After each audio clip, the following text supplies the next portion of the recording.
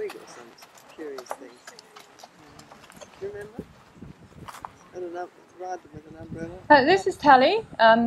Wellsdale Kandoo it all, and he's a yearling colt. He's going to stay a stallion.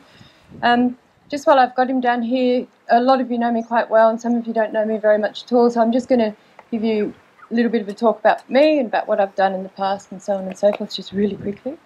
I went to school in Armidale and took one of my father's old racehorses with me, which was wonderful, and so did quite a lot of riding there, some eventing and dressage and show jumping and a bit of polo cross.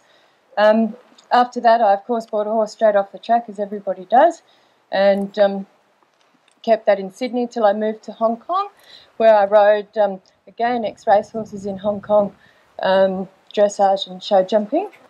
Then moved to England, where I did dressage, show jumping, a little bit of eventing, and then moved to Singapore, where I did rode sort of national to international level in dressage and show jumping. I also played quite a lot of polo in Singapore, and I ran the Singapore branch of the Pony Club for quite some time there as well. It was while I was there in Singapore that I decided, I was actually at a show in Malaysia, and the judge wrote in the dressage test, said, "Horse looks beautiful on the outside, but I feel ready to explode on the inside." And she was absolutely right. The horse was, absolutely ready to explode. And I thought, I won that test, and I thought, this isn't right. I could get much better performance out of my horse if the horse was more relaxed and understood a bit better what I wanted it to do. It was my feeling that really the horse just didn't really understand what I wanted it to do, which was why it was so tense. So I thought, well, if I can get the horse to relax a bit, and if I can, teach the horse to, work out what it is I want him to do, if I can communicate a bit better with the horse, then I'm going to do a better job, and then the horse is going to do a better job, and he's going to enjoy it more. What I really want, is a horse that enjoys doing what I want it to do. So while I was there, my husband at the time said, "We're moving to America." I said, "Oh, great." So I started looking into clinicians and horse trainers in the States, and I came up with a number of them, and I spoke to everyone I knew to try and find out which one they sort of recommended.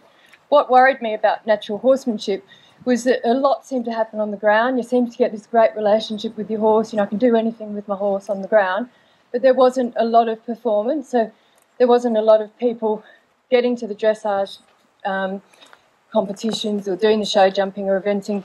They were mostly just sort of, playing with their horse and having a good time.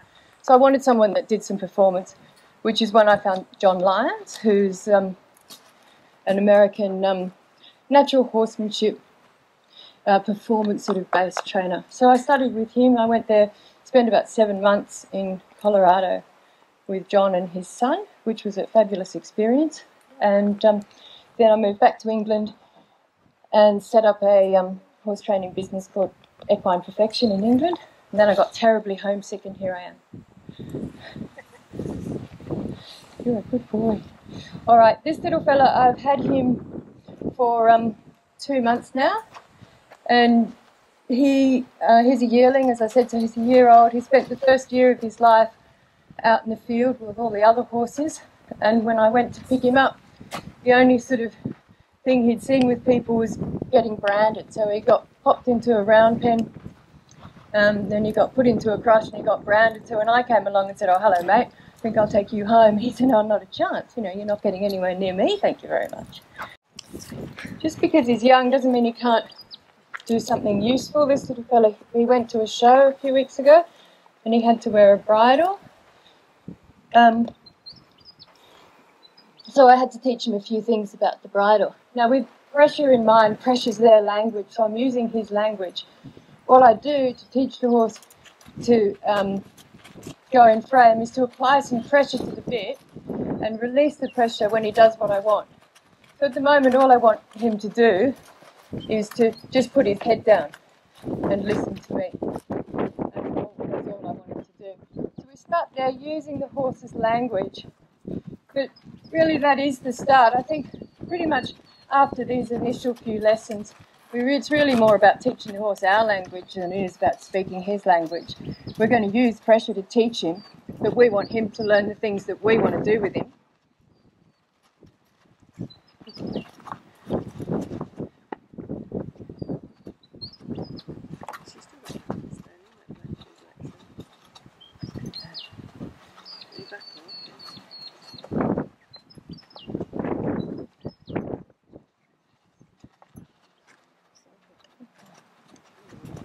Okay, in a moment I'll bring out Pi. This is the first lesson with the bridle, which is just give to the bit, stay in frame. And after that, we start taking control of his feet.